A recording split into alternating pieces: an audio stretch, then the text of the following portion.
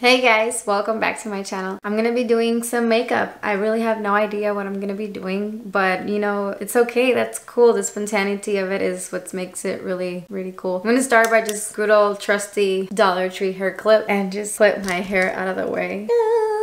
Step one complete. Anyway, yeah, let's just chat. Let's have a chat, get ready with me kind of video. How about that? You in for it? Okay, cool. Thanks. If you're new to my channel, welcome. Consider subscribing. Click on the little notification bell so you get notified all the time of my future uploads. I upload 2 videos every week. So without further ado, let's just get to it. My earring is doing something weird. I don't know what it's doing. Hold on. What are you doing? Earring. Wait, do you see this? What is happening? All right. I think I took care of it. No? Maybe? Okay, better. I'm gonna start by prepping my eyelid, and I'm gonna use the NARS Soft Matte Complete Concealer in the shade Custard, and I'm gonna use my Sephora concealer brush, and I'm just going to start prepping my eyelid. So I hope you're all having a great day, whatever time of the day it is for you. I'm having a pretty okay day. Not that you asked, but just in case you were curious.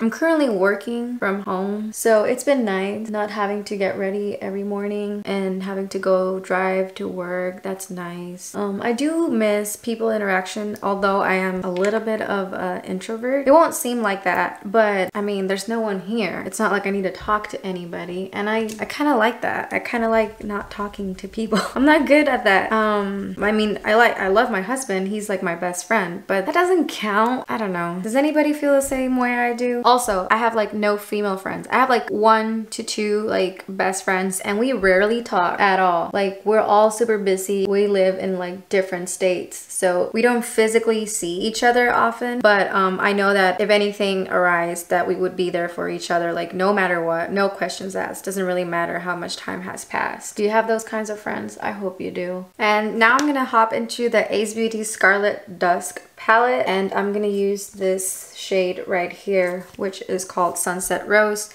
and I'm gonna use my Morphe M441 brush, and I'm just gonna start outlining my crease area. So going back to the friend's subject, I didn't bring it up for nothing. Like, there's a reasoning why I'm bringing it up. So my best friend, she told me about this podcast. She's like, do you listen to podcasts? And I was like, no. And she's like, what? You need to listen to podcasts. And I was like, okay, so which one do you recommend? And she told me a few, and I started to listening to a few of them, and I liked it, pretty relevant or whatever. But I don't know if this happens to you or not, but sometimes they have a really high-pitched voice, and it just, I don't know. It's like, okay, I get it. You're having a conversation, but do you really need to be like super like this all the time? Like, you know, I think it's a little too much for me if I am in my calm state to absorb all at once. I mean, obviously there's different kinds of podcasts, but that particular one that she told me about was like a little high pitched for my taste. I wanted to ask you, do you listen to podcasts? And if you listen to podcasts, what do you listen to? What do you recommend? What are your favorites? I think I'm gonna hop into this podcast train. Now I'm gonna grab this like orange shade right next to it. It's called Crimson, and I'm gonna use my Sephora blending crease brush, and I'm just gonna position this legitimately like in this eye socket and just start windshield wiper motions and just start blending that in there. And then to soften it up a little bit more and blend those 2 colors together, I'm gonna go back to the Sunset Rose shade right here with the same M441 brush that I used earlier, and just do windshield wiper motions again to merge everything together and bring that shade back up a little bit more. So how are you guys holding up with this whole pandemic and working remotely? Like, are you currently working? Are you out of a job? What's going on? How are you coping with it? Like, are you okay? Do you want to talk about it? I mean, what do you do to distract yourself from everything that's been going on? Like, I stopped watching the news, honestly, because every day it's like so many cases here, so many cases there, like this is happening here, like this is happening there, and then politics, and it's just like, oh my god, it's like so overwhelming, everything that's happening like all at once. Like, I don't know about you guys, but I have really bad anxiety, and all of this uncertainty and like unknowns are just striking it up badly. Like, it's just like I don't even know how to cope and process with everything that's been going on. Like, they're definitely trying times, and no one has ever been through anything like this before, so it's definitely taken a toll on everybody. So I'm just curious as to how do you cope with it? Like, how do you manage your stress and your anxiety? What do you do to calm down? Now I'm gonna hop into this color called Shade right here, which is sort of like a pottery shade. I'm just gonna put this all over my mobile lid. But anyway, going back to the stress in my life, as if everything that's going on isn't enough, I'm gonna have surgery on Tuesday, which will be August 18th. I'm not sure when I'm gonna be posting this video, but yeah, so I'm pretty nervous, definitely very tensed about it. And it's not your average I dislocated my shoulder kind of surgery, or you know, it's gonna be a laparotomy, perineal inclusion cyst extraction, all of that. So apparently I have a mass of some kind that collects fluid in my lower pelvic area. Maybe it's TMI for some of you, so I'm sorry. I just need to vent and talk to someone other than my husband, even though you guys don't automatically reply back, but maybe you can talk to me back in the comments. So they're gonna open me through my stomach. They're gonna do an incision, like pretty big. It's gonna be a high risk, complicated surgery due to the nature that I was born with gastroschisis. For those of you who don't know, which probably many of you won't, you're basically born with your guts outside of you as a baby when you're forming up, everything like, but with me, everything but left something out. So that's how I was born, and my whole life I've had complicated issues regarding my intestines and my guts and all that good stuff. Now I'm gonna hop into this shimmer shade called Hibiscus right here, and I'm gonna use that same eyeshadow brush that I used for my mobile lid. I'm just gonna put it all over on top of that as a topper. So I'm pretty scared because I have what they called a frozen abdomen, which means that I have a bunch of adhesions. Adhesions are just basically scar tissue. It's like a spider web intertwined like that of tissue inside of you. So it's going to be quite complicated to be able to access that area down there. But you know, this doctor, he seems really confident in what he's going to do. So I have confidence in him as well. Now I'm going to go back in with that blending brush that I used, put it in my socket area, and just kind of blend the shimmer shade with everything else so it's not like a really harsh line. I'm going to leave the eyes like that for right now. For foundation, I'm going to use the Milani Screen Queen, and I've been loving this foundation so much. Literally like your skin but better, with a little bit of more coverage, not just like a CC cream kind of coverage. And for a drugstore foundation, I think it's phenomenal. It does have a slight paint scent, sort of like the Wet n Wild one does, but it's not as empowering and as overwhelming as the Wet n Wild Photo Focus foundation. I'm using the Luxie foundation brush, by the way. For concealer, I'm going to use the e.l.f. Hydrating Camo Concealer. I really like this concealer. It's like $6 and it's awesome. But anyway, I don't know what your religious beliefs are, if you have any. I respect that. But if you can pray for me, and if you don't pray, just send your good vibes my way, because I'm shitting my pants. But it's all good, you know? It's all good. What's the worst that can happen? JK.